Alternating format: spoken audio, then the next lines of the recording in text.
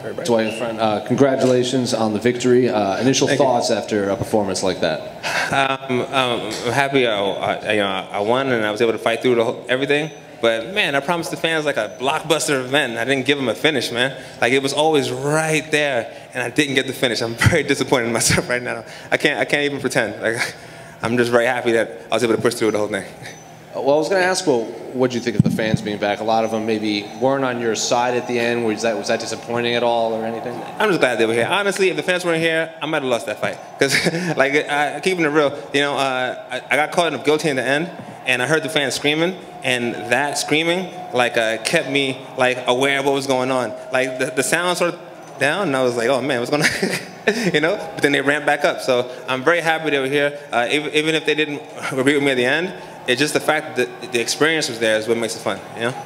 Oh, well, tell me about that guillotine. How tight was that? Were you close to going out at all? I have to say I was pretty close because down, man. Like the sound went down in the crowd, you know? And another thing, too, you know, I tried to count my way out of it. Like, when I get caught in a choke, I know I could hold my breath for like 30, 40 seconds, no problem. But I was counting, I was trying to get out, and I was like, oh, no, danger, danger, danger, you know? But I was able to pull out, and the fans definitely helped me through with that.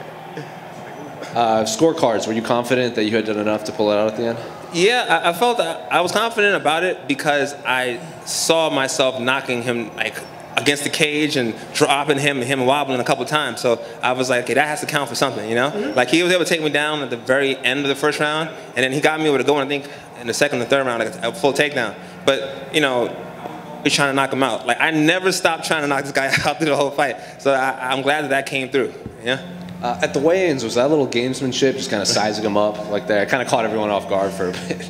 Well, the thing about it is, the weigh-ins for me is a time for me to get measurements on my opponent because a lot of the online measurements aren't right. So instead of mine were the same, I knew his arms weren't as long as mine, and I needed to get him to open up so that I could see his body properly. It sounds pretty weird to say, you know, but I needed it. So I did what I had to do, and you know, I put on a show for the fans, and you know, it worked.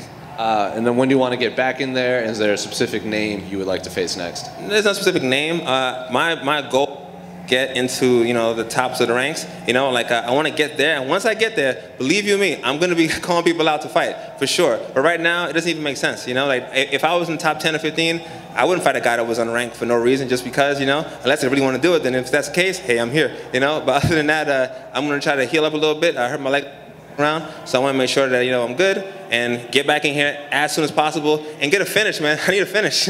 So that's the main goal right now. Hey, Dwight over here. On your hey, left. how you doing? Oh, sorry. How you doing? You're good, man. It's all good.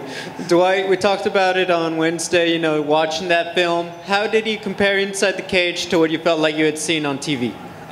He's definitely better. I mean, all the film is like 2 years old, but what was good that he did was he was able to avoid getting knocked out. That's a great skill to have. You know, he moved out of the way of the punches and was able to turn his body and get free. In his film, he wasn't able to do that all the time. He just kept distance and moved straight back. Tonight, he moved back and diagonally in a few steps. So that kept him very safe. And that was the biggest surprise.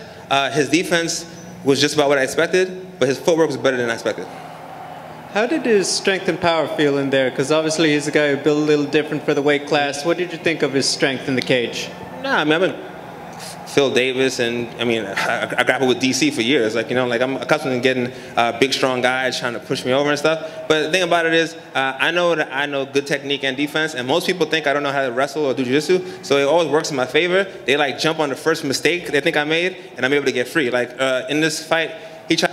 Von Flumey, you know, he thought I was going to make the mistake of wrapping his head like I don't know how to do jiu-jitsu. So I just went with it, then I pushed him over and got up because, you know, he underestimated me. So.